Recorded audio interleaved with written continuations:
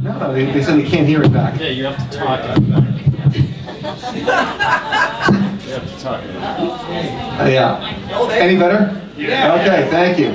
So, appreciate everybody coming out. My name's Greg Moore. I'm the State Director with Americans for Prosperity here in New Hampshire. We love celebrating this Pine Tree Riot event. We weren't able to do it last year. This is the 249th anniversary, so we felt it was critical that we have this event this year, because next year, of course, is going to be the 250th anniversary. Huge event. An event that frankly set the course of American history, that made America and not have us drinking tea and crumpets at 4 o'clock. So the Pine Tree Riot is a hugely historical event, and we have a few folks speaking as well after me, talking about the significance of it. But I'd like to talk a little bit about the history of it. I don't like to give the full comprehensive version we gave the first few times we had this event. I know we don't want to bore you with the 20-minute history lesson. We'll do the condensed version for the folks who haven't been here before. So for those who weren't aware, in the colonial times, the British government saw one great value in New Hampshire, and it was right below me: trees. White pine. Trees, and particularly white pine. You see, in the build-up, the British had pretty much deforested the British Isles. They made themselves a naval power on the back of wood, but then in so doing, they no longer had wood across most of England and the other British Isles. So when they had a chance to come to America and see these huge, pristine forest lands, they said, aha, this is what we wanted. And so what they valued the most was, of course, the white pine. The white pine was exactly a perfect material to make mast for trees. And so one of the things that they did was they said that the king owns, and this is starting in the late 17th century, they said the king owns any pine with a diameter of 24 inches or more. Now, we have Tom Thompson who will explain the significance of that and a 24-inch white pine. Well, in 1722, they decided, because they wanted to protect the seed stock, they took that 24 inches down to 12. And we have a graphic demonstration of the difference between a 24-inch white pine and a 12-inch below here. So you can see that the major difference. Now, the 24-inch wasn't a huge problem, largely because if you took it down a 24-inch white pine, trying to get it out of the forest was no easy task back then. We didn't have skidders back then. It was quite the challenge. So we went, and so when they shrunk it down to 12, now you're really starting to talk about what a lot of New Hampshire citizens were using as their basic building materials, their basic energy production. It was a critical element of everything that was part of the economy, part of housing, and part of society. And it was the most sought after stock that New Hampshire had. So white pine was the treasure crop that we had in this state. And so when they took it down in 1722 down to, they first tried to enforce this mandate, and they tried to enforce it once in a town called Brentwood, and the surveyor of the woods went out to go and found that yes, in fact, the people working the lumber yards were chopping down these white pines, and they decided to try to fine them for doing it. And a group of these gents got together and gave the surveyor a simple choice. Either he could leave and say nothing of it, or they would kill him. That's known as the Mast Tree Riot. And so there was this sort of happy, unenforced law on the books for about 50 years. No one paid any attention to it. Well, in 1771, there was, exactly, government was being very respectful back then. 1771, there was a new governor came along, and he decided he was leaving a lot of money on the table by not enforcing this law. And so in late 1771, he sent the surveyor down to 4 mills in Goffstown and 2 mills here in Weare, New Hampshire. And naturally, he found that there was plenty of white pines greater than 12 inches in the mill yards. And so he wrote it up. And then eventually they decided to send the Sheriff Whiting and his deputy to come and collect. In between this time, the mill owners who owned the 6 mills hired somebody to represent them. His name is Samuel Blodgett. He went up to the governor to try to make the case of the mills, And in turn, the governor actually hired the guy as a surveyor of the land. So that the lawyer that they sent up to represent them actually turncoat, and then he suggested after he became the surveyor that they should just pay their fines. This is why lawyers get a bad name, though. I just want you to know.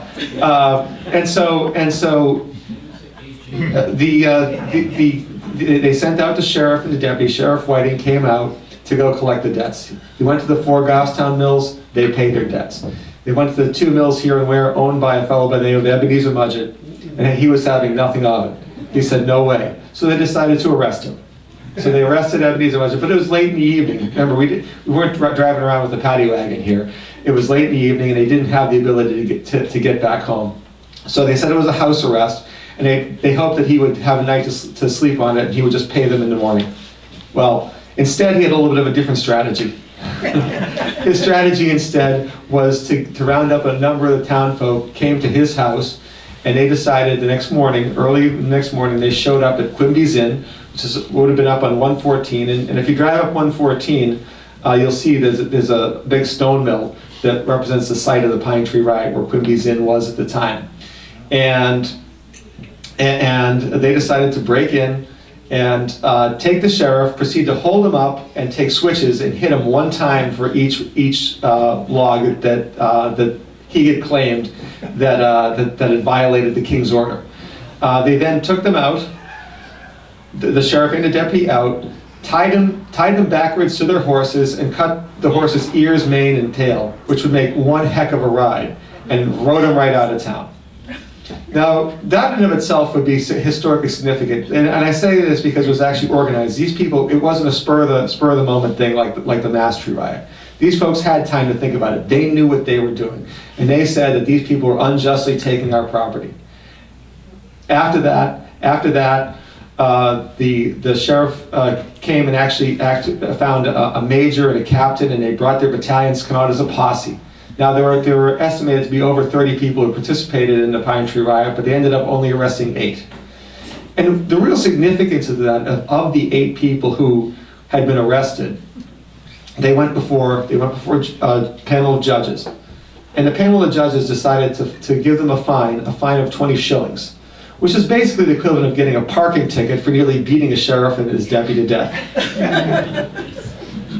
And the significance of that is because the judges felt as though that this was unjust. The judges felt as though the actual order of the governor was unjust, and that is why they felt as though the penalty matched the crime. The significance of that is that the word of that traveled and circulated. Without that, the Boston Tea Party doesn't happen. Because the Boston Tea Party, they said, what's the worst they're going to do? Is give us a 20 shilling fine? So no Pine Tree Riot, likely no Boston Tea Party. And this set forward a series of events that began the American Revolution. So that's why I think it's so critical that we commemorate the Pine Tree Riot. We put a lot of focus and energy about the history behind it that happened right here in Little Weare, New Hampshire. And I think it speaks, particularly nowadays, we think about the unjust laws that are being pushed upon us. I'm looking at Jeff Kibbe and thinking about his dealing with his local zoning board. and I can think of any number of more examples here of unjust laws that are being pushed upon us. And the need for citizens to take action and get involved and speak, and this is really your chance and your opportunity to make sure that these things don't continue to happen. We have to stand up for our rights, we have to stand up for our principles, and we have to stand up for the notion that we are a free people. And that is exactly what Ebenezer Mudgett did. That is the spirit of Ebenezer Mudgett, and that is why the Pine Tree Riot is a historic event, and that's why we celebrate it. Now with that, I want to turn it over to our freedom-loving guy. He's got even an axe to prove it. Our chairman, Tom Thompson. But the beauty of Tom Thompson being our chair is he actually is a tree farmer. How serendipitous is it that you have a tree farmer who happens to be your honorary chairman? So with that, I'm going to turn it over to Tom Thompson.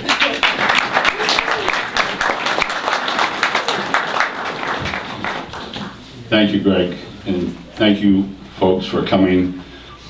This is, as Greg said, a very important event in New Hampshire's history. The only sad part about that riot, in my mind, was what they did to the horses. Other than that, they got what they deserved.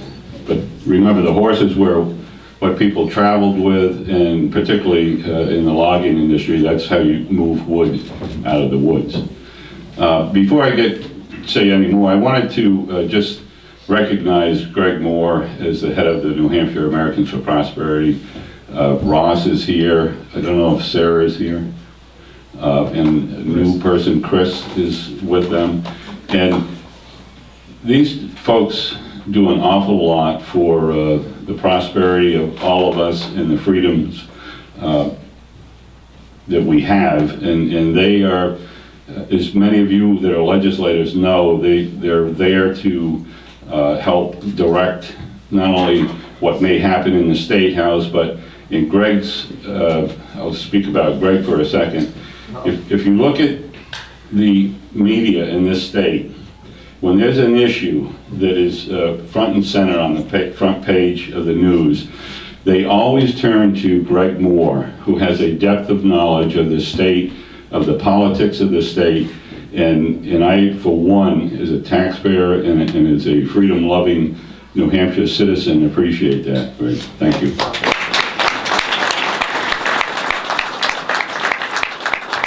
The other thing I'd like to recognize is all of the folks, and I know there are many folks here that are in the legislature and the Senate. Senator Ward is here, and this past week I was on a Zoom legislative meeting with the Senate, and which I don't like being on Zoom, and I didn't have my IT person there, our grandson, 17-year-old Jaden, to help me.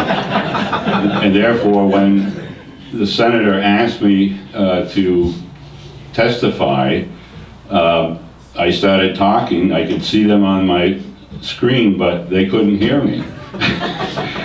I don't know if I muted myself. I wouldn't have any idea how to mute myself, and or unmute. And so, anyways, I ended up calling in and got my my thoughts across, and the committee voted in favor of that, and I appreciate that, Senator Ward. And hopefully the full Senate will. That was on House Bill 284, I believe. Anyways, thank you all that are in the Senate and the legislature or any other political position in the state of New Hampshire, because it's a service that you're providing for the citizens of this state, and I thank you for it. I know the citizens do also. One other group that I'd like to say thank you to is our veterans, and I know there are veterans here, and I appreciate deeply what you folks do for our freedoms in this country.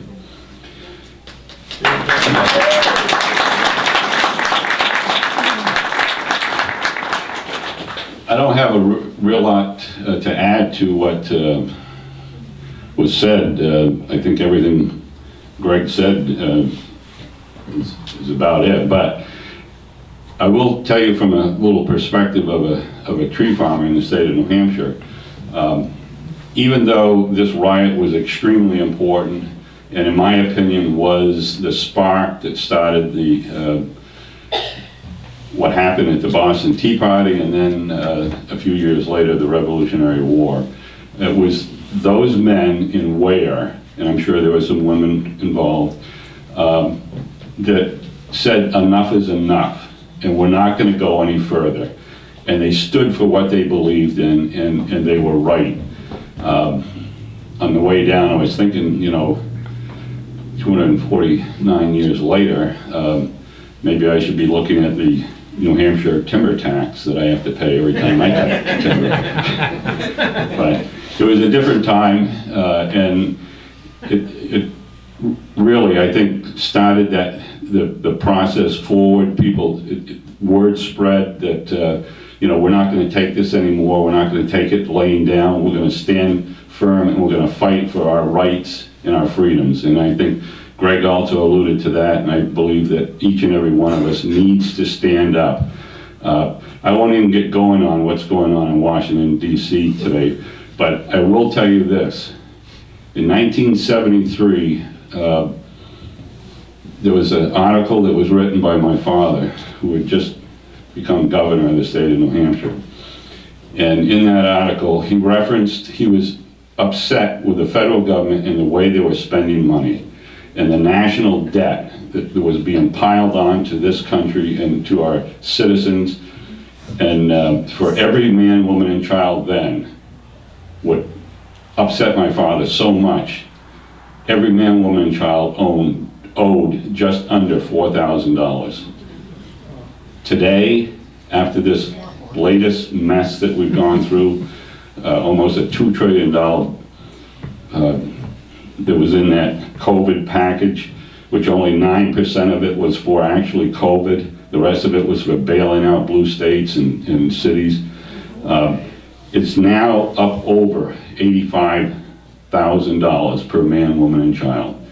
And that's something that people should think about every day, because now they want to come out with another $2 trillion for infrastructure, which from the reports I've heard, it's just a fraction, just like the COVID bill. It's all about paying back some of the blue states and so on and so forth.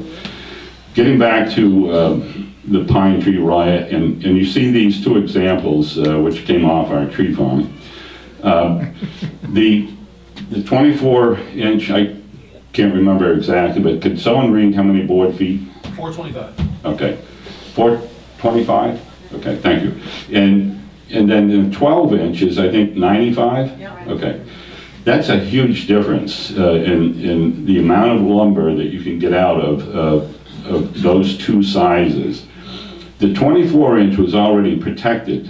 The king had already had rules on that anything 24 inches and up, the landowner could not cut. Then they passed the 12-inch. So you had to have the surveyor come onto your property that you, the landowner, own, and have them go through it, and they would mark the 12-inch trees that they wanted to maintain for the king. And obviously those were the nice straight 12-inch pieces that were going to grow into huge trees for the mast for their ships. Everything else you had to get, you could cut, but you had to get a license to do it, and it was very expensive for those landowners to do that. So all of that was happening, and then the mills, they couldn't they're not supposed to have anything bigger than 12-inch, but a lot of them were good old Yankees, and they figured out, okay, if a 24-inch log comes in, we're going to cut that up and then split those boards into 12-inch boards. So if they ever check, we don't have 24-inch stock here, or even bigger. And they did catch them. I think it was right here in Weare, they caught them with some trees had 36-inch butts on them, so they were pretty big trees. But the taxes that they had to pay, or the licenses that they had to pay, and then they came and confiscated the logs from the different mills. All of that came together at one time, and it just, these folks just said enough is enough, and that's it. So that's, it's a great story. I hope that next year at the 250th anniversary we can get it out to the media and get other people thinking about that. It's not just this folks in this room and outside that have followed this, but we need to get that message out to other people in this state, and I think I'm happy to help Greg on that in any way. So thank you very much for coming, folks.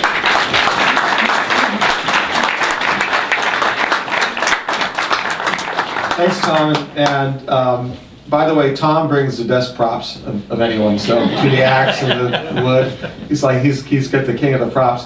If we're going to first of all, thank you, Senator Ward, and Senator Daniels in back. Thank you, Senator. I know there's a bunch of representatives. I see John Patusik. I see Glenn Cordelli. I see Mike Yakubovich back there. I see Mark Warren. There's a lot of them. Where's Jason? Jason's back there. Majority Leader Jason Osborne is here too. So Scott Wallace. So thanks to you guys. And I think that the fact that we have our legislators joining us shows just how much the spirit of the folks who did the Pine Tree Riot is still alive and well in the New Hampshire legislature. So I really appreciate you guys showing up. One programming note, there are t-shirts. Feel free to grab one. They're very handsome. They're in the back. So feel free, grab them. There's also pine buses. And again, I'll say it one more time. We actually have a contemporaneous report that came out of the New Hampshire Gazette. There's some over by the door, on a table by the door. So if you'd like to grab one, it is in a little bit of Old English, so it'll be a little bit of fun to read. But the next person speaking is someone who takes the Pine Tree Riot seriously. How serious? Well, we think we're serious because we have an event commemorating the Pine Tree Riot. He named his business after the Pine Tree Riot. That's like the old adage about ham and eggs. There's a difference between commitment and... Yeah. So yeah, he's really serious about it. Carl Soderberg, in addition to being a veteran, he's also a brewer, Abel Ebenezer. And he makes the best t-shirts. I like these t-shirts. His t-shirts are better than ours. So with that, Carl. Thanks, Greg. One thing I love about this event is that 0 of the politicians get to talk, but they let the beer guy talk. I love telling this story at our bar, and one of the big things to me is not that I love telling the story, but I love that our customers love the story, and a lot of them have never heard of it before. It's not taught in the schools locally. I agree with you, Tom. It should totally be a big part, and we're doing our small piece of that. But thank you to all of you for coming out. This is probably the biggest turnout I've seen at this event, and I think we all know why. It's been a hell of a year, right? Yeah. So instead of talking about the story, I really want to reiterate what Tom was saying about how important this event is and how important telling the story is, because you're talking about the perspective of this was the frontier back then. That's also why the story, a lot of people are like, why is the Boston Tea Party so much wider told than this story? Well, Boston had academics, they had schools, they had newspaper writers, they had reporters. Where New Hampshire didn't. Vast majority of them probably weren't even literate. They were frontiersmen. They took on the challenge of conquering the frontier so that Boston could be built, so that Portsmouth could be built, so that Exeter could be built. And then the government came out here and told them that the product of their labor was not the product of their labor. And I think it's important on another level of, you're talking about these backwoodsmen who were keeping to themselves, who got pushed to a point. And so the flag that's flying out, you see these pine tree flags, so this is the flag of New England. It's a pine tree flag. This is actually the main battle flag from Bunker Hill. That's where it first flew. There are multiple pine tree flags that militiamen from New Hampshire, when they designed their battle flags, they put the eastern white pine tree onto it as a nod to the men of the Pine Tree Riot, because to what Greg was saying, it was a huge deal. This was a huge deal that these backwoodsmen in New Hampshire, which if you lived in Georgia at the time, you probably haven't even heard of New Hampshire. But this made national news, that these bumpkins got away with sticking it to the government. And then you wonder why between 1772 and 1775 there was a domino effect of civil disobedience up and down the colonies. Then all those small events end up, compiling, rolling up into everything that happened in Boston and Massachusetts, and that was kind of the match that lit the American Revolution, was when the British marched out of Boston to seize the arms from the country folk in Lexington and Concord. But I think everybody has that point that they're pushed to, and I think it's not a crazy thing to say that people do have, I don't know, it's not... Someone will probably try to say that it's controversial to say that, but it isn't. People get pushed to a point. When you mess with somebody's livelihood to a point where they just can't take it anymore, So the flag that's outside, the Appeal to Heaven flag, is my favorite. And a lot of people don't know where that term appeal to heaven comes from. It's from John Locke in the 1600s. He actually was, he was exiled from England over that idea. But a lot of his ideas are what 100 years later turned into the American Revolution, the Declaration of Independence. A lot of his words are in the Declaration and the Constitution. And appeal to heaven is the idea of, and I'll paraphrase it from his treatises of government, but when there's an injustice, you have multiple appeals that you go through to try and get justice. You appeal to your ballot box by going to vote. You appeal to the judges if you feel like you've been wronged. You appeal to your politicians, your neighbors. At the end of the day, when all of those end up with a door shut in your face and you're right back where you started, the appeal to heaven, they didn't have another really way to describe it, but if push comes to shove and we have to fight back, God is going to fall on the side of the righteous, the just. So they believed that if you go kinetic with it, sorry, I'm a veteran, if that day ever comes, God is going to come on is going to fall on the right side, and if we believe that we are just and right, we know that we'll win the fight.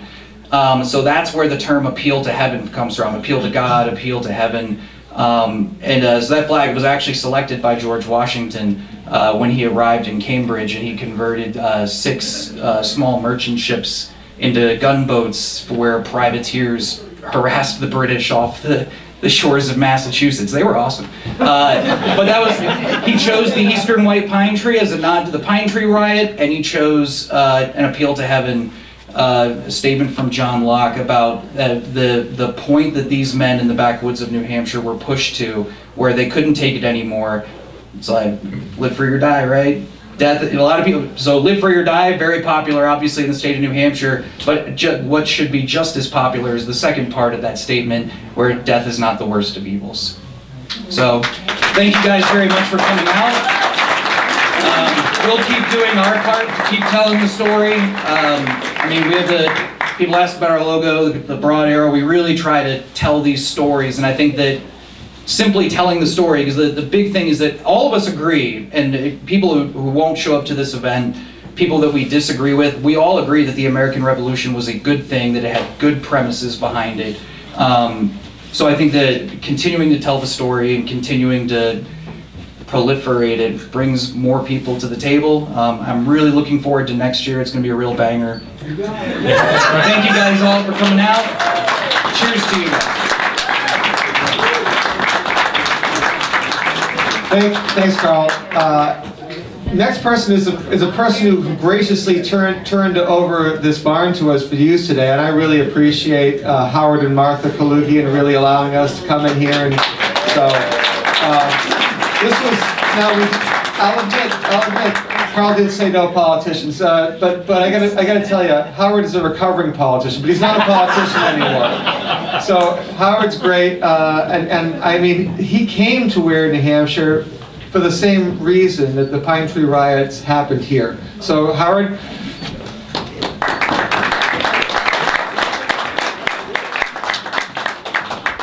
Thank you.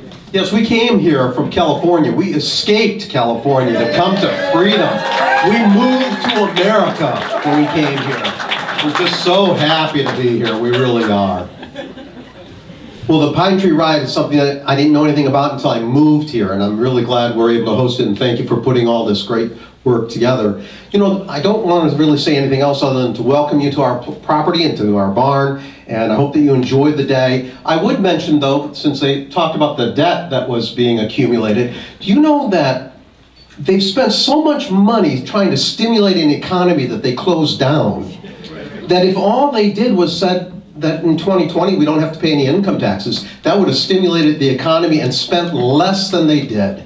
They only collect $3.5 trillion in income taxes on an annual basis, and they've spent more than that trying to stimulate the economy. But if they had just simply given us a tax forgiveness for 2020, there would have been no corruption, there would have been no cost of distribution, it would not have caused anybody to have disincentive to work, it would have been beautiful. So those are the kind of people that we need to send to Washington, D.C. in the future. Ladies and gentlemen, thank you for being here.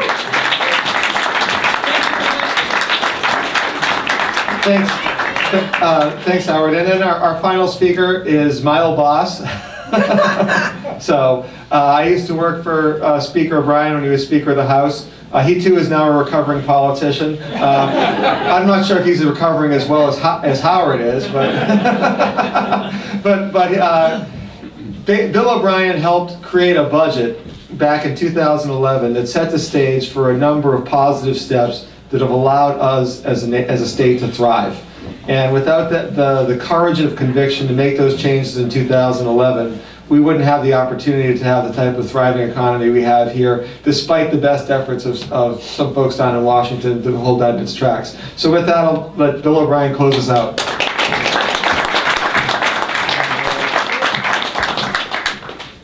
Thank you, Greg. You know, I really appreciate you inviting me here and holding this event. It's the third time I've spoken at this, and you know, I've appreciated the last two times. Tommy Thompson and I really do appreciate you celebrating our efforts back in 1773. You know, sorry, Tommy. You know, the last two times I showed up, they were less challenging than now. We had gone through a period where, as Greg mentioned, in one term we were able to reduce the size of New Hampshire government effectively by 18%. We had Donald Trump elected to the presidency. We had an environment that was conducive to growing conservative and libertarian principles. And now the times are more challenging. But groups are standing up to it. The New Hampshire House, for example, has passed a great budget and great legislation this time.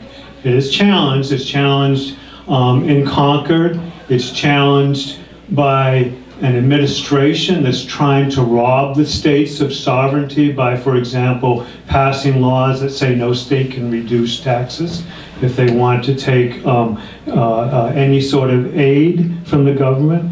We're challenged by a national election that was marred by fraud. We're challenged by a president in the White House who doesn't even know hardly, as we can tell, the circumstances surrounding him, but he does know to put together an administration that is going to be the worst progressive administration since the excesses of Woodrow Wilson, Franklin Roosevelt, Lyndon Johnson. We face these challenges. The Congress does know what surrounds them. They're surrounded by barbed wire because they're afraid of the people of the United States. And they are intent on destroying our liberty and our Constitution. We could be discouraged. We could be discouraged by events that have occurred. We could be discouraged by the lies. And we know the lies. Lies that challenge what we see. The lies that say a biological man can by declaration become a woman. The lies that say that unarmed trespassers are insurrectionists. But Black Lives Matter and Antifa murderers and thugs are mostly peaceful. And lies that say that critical race theory, telling us that race is more important about a person than his character. We know these are lies. And so, you know, as we look to the future, we say, where do these lies take us? And there's one bit of encouragement. You know, I was just reading it this morning. We have a president that stands up. We have 100 corporate leaders that stand up and say Georgia is racist because it passed a voter ID law. And yet, 75% of the people in consistent polling know that's false. These big lies are not being believed anymore. 75 know that it's false. 19% says that they are they believe it. I want to talk about that 19%, because I wrote an article that was published a couple of days ago in the New Hampshire Journal. And, you know, we've all faced people that you'll say something that is, they'll say something to you, just know that isn't true. You know, a man can't become a woman. It's just, you know, they can be confused about it, but they can't become a woman. So I asked myself why, and I thought back, and I'll leave you with this. There's a great book to read, and it's by a great writer. Her name is Joan Didion. Joan Didion is not a political person. She wrote a book about the death of her husband. She used to collaborate with her husband in her literary works. And her grief was so intense that she could she couldn't talk about, she didn't want to accept, she couldn't know of her husband's death. You know, she'd talk about incidents, for example, where she would make dinner and then go set the table, and then sit at the table waiting for her husband to come out of the office because she couldn't know that he was dead. The left's grief would be equally intense if they accept reality. That is why when we look at something and we say, that's just not true, why they continue to assert it, why they continue to assert there was Russian collusion, why they continue to assert all the fictions that we're hearing about. And the solution we have are events like this, is talking to them, never lose spirit, continue to talk with them. And then the same thing will happen with them that happened with Joan Didion. She had to return to reality. They will return to reality. Thank you.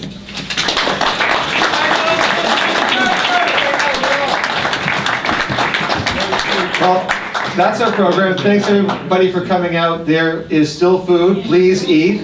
As I said, grab a t-shirt, grab a pint glass if there are any left.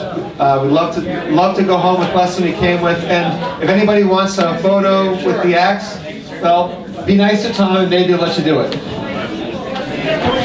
Thank you, everybody.